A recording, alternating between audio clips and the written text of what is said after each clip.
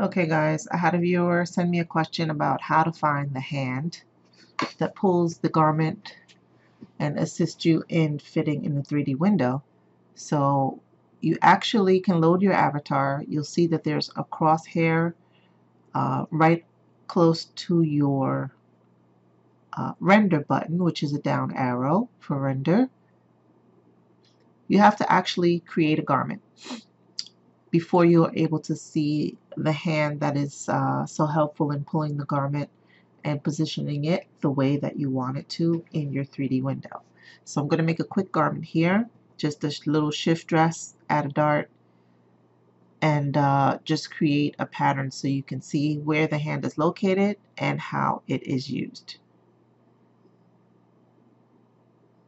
So I'll also go over another tip here. When you are creating a dart, you can actually move the dart and position the dart to where you want it to be on the garment. I like to have my dart lines for a dress sync up with my waistline. So wherever the actual waistline is, I like to sync up the middle of the dart to that waistline. That helps with the fitting. The curve tool helps me shape my armhole and neckline, and then I could use my symmetry selection in the right click menu to create another half that will symmetrically edit at the same time. So I just cut and paste the back because we're doing a real quick garment. And for the back neck, I like to keep it symmetric, so I'll delete the point and add it back. Once I have a straight line at the back neck, I will add the point back by splitting it in half, uniform split. That's also in your right click menu for your adding your dart. Your dot, your point.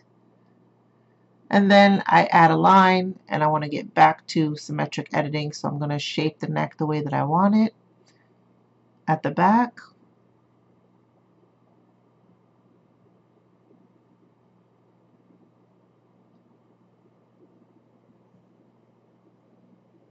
And then I'm going to give it a nice little back neck drop. And I'm actually going to cut it in half and add symmetry again.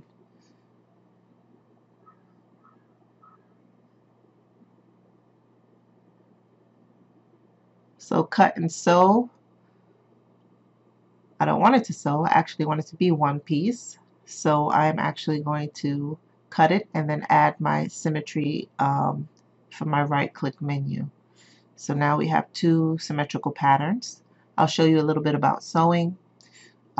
There is segment sewing, which you can sew one segment to another. It doesn't have to be the same size, but in my case it is the same size. And then there is free sewing, which you can sew along the line. And when you have symmetry on, it will sew both sides. So symmetry is good in that way that it will sew front and back, left and right at the same time.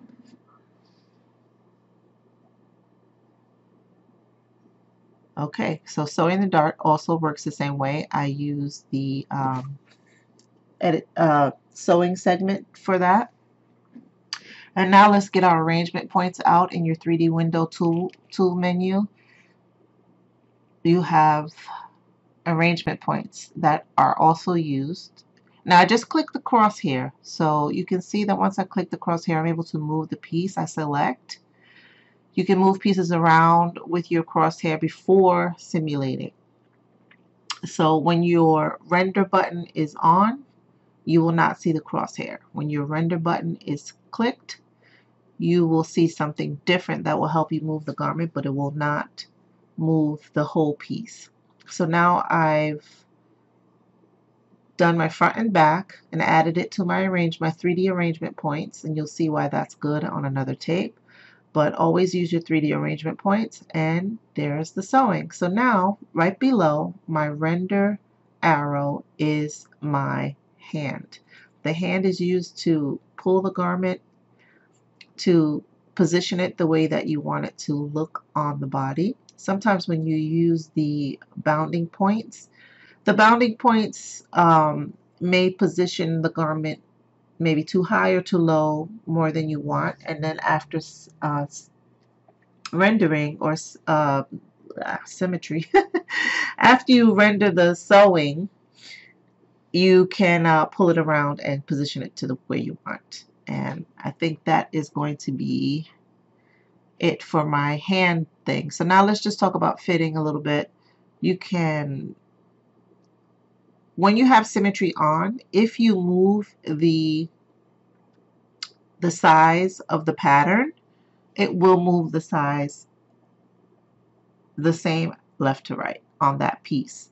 So if you have a piece that has symmetry on it that shows by that dotted line, you will move it in the same distance. It might not look like it, but you're actually adding the same amount of width or length to the top and bottom of the garment.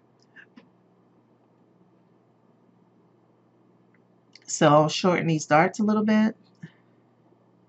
Darts in the front and darts in the back don't usually end up in the same place. So you will have to position it to where you want it to go. And you can manipulate the garment once you have it placed to where you want it to be. You can add to your sweep, you can add to your hip, you can manipulate it any way you want while your sewing is all rendered. And I think I'm going to stop right there, guys. So this was my quick tip for sewing in CLO. Okay, guys, here's a little bit of a bonus tip in case you didn't notice. Sometimes when you are working in your 3D window, you kind of move your avatar around a bit too much. And you might not know how to get back to center. So here I am just moving things around, and I'm actually clicking on the window and I'm dragging so that I can see where position I want to see on the avatar. So remember these numbers: 2, 3, 4, 5, 6, 8, and 0. That will help you get your avatar in the center of the 3D window, and it will put you back in control of what you're seeing. Okay, that's a bonus tip. Bye-bye.